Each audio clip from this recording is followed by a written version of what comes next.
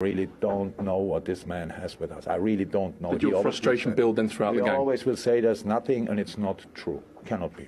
I have to say it cannot be. I don't understand it. I'm really not sure if it's me, because how he looks at me, I don't understand it. I've really no problem with any people, and not with him as well. But it's just like, again?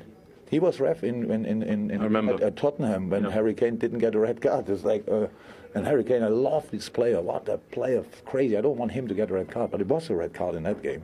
It was Mr. Tierney, and nobody asked him about it, because in England don't have to clarify situations. So it's really tricky. It's difficult to understand. And my celebration towards the fourth official, I didn't say any bad words, nothing, but was unnecessary. I got punished for that immediately. I pulled my hamstring or adductor or whatever, so fine, that's fair.